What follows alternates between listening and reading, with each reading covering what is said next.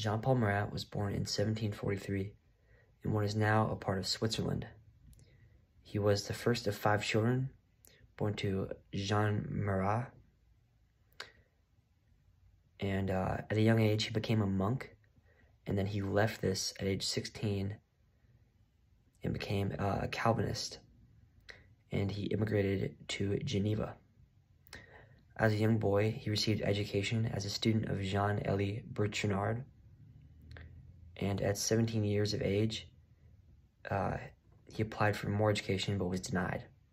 So after this, he went into political, philosophical, and medical writing, but he didn't pursue this for very long, and soon after, he got his first major works, which were 3 scientific papers.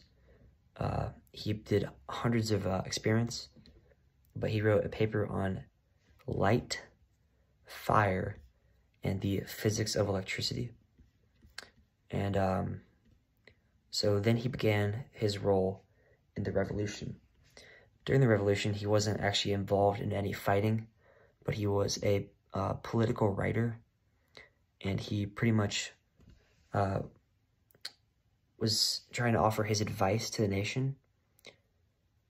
And his major benefit, or his major work, was called L'Aimant des Peuples, and this was a newspaper which is very influential during the revolution, and it gave a lot of people, it made a lot of people hate him, and it also gained him a lot of admirers.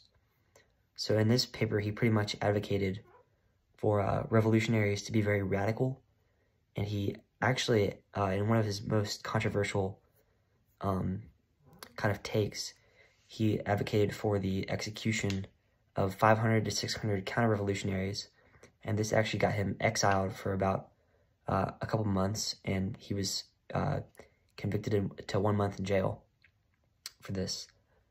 And he continued writing in this paper until in 1792, he was elected to the National Convention. And on this National Convention, this is near the end of the war, and he pretty much drew the new constitution for France after the overthrowing of King Louis XVI. And